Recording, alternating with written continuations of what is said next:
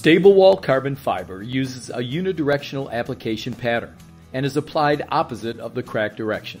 For this stair-step cracks video, StablWall will be applied in a plus sign or crossing direction.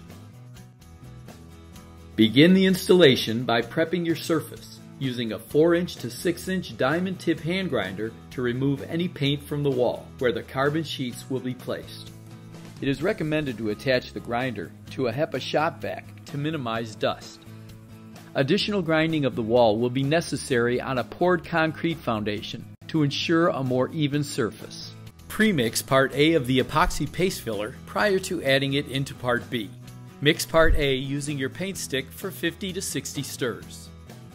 Pour the epoxy paste filler B into epoxy paste filler A. Use an epoxy mixing paddle attached to a power drill and thoroughly blend parts A and B of the epoxy paste filler together for 45 to 60 seconds. The epoxy paste filler is ready when the mix turns completely gray.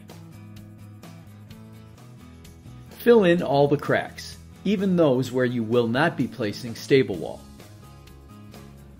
To create a smooth surface, you may apply the paste filler mix in the mortar joints of a concrete block wall where StablWall will be applied. On a poured concrete foundation, you must apply additional paste filler to ensure there are no deep ridges on the surface. This prevents the appearance of air bubbles and allows the carbon fiber to be flush with all areas of the wall. It is recommended but not required that you pre-mix part A of the primer. Stir the primer part A using a new paint stick for 50 to 60 stirs. Pour primer B into primer A.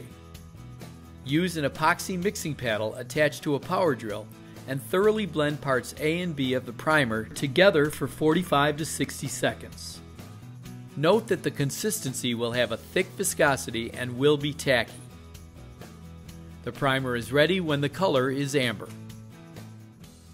Pour the mix into your tray liner, then use your roller and roll the primer on the wall where you will be applying StablWall carbon fiber. Let the primer soak into the pores of the concrete for about 10 to 15 minutes. Pre-mix saturant part A prior to adding in part B. Mix part A using a new paint stick for 50 to 60 stirs. Be sure to scrape the sides of the bucket to ensure the resin is fully mixed. Pour saturant B into saturant A. Use an epoxy mixing paddle attached to a power drill and thoroughly blend parts A and B of the saturant together for 45 to 60 seconds. Pour the mix into your other tray. Then use a clean roller and roll an even coat onto the wall. Not too thick, but not too thin. You don't want the bonding to be dripping down the wall. Without waiting, take your pre-cut carbon fiber sheet and press the sheet on the wall over the top of the bonding.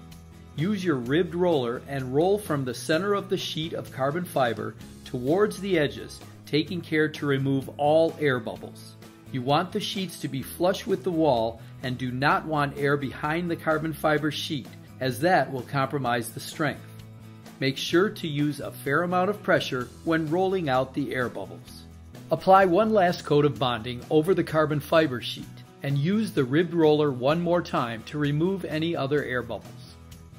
When applying the second fiber sheet, repeat the previous steps from fiber sheet 1, including filling all cracks and mortar joints with paste filler, priming the area where the sheet will be installed, being careful to avoid rolling primer on the previously installed sheet, rolling your first coat of bonding over the primed area, and finally placing and bonding the second fiber sheet over the first one in the crossing direction. When installing the crossing sheet, there is no preference for which direction is applied first. Curing time takes 24 to 48 hours. You are then free to paint over StablWall, making it virtually unnoticeable.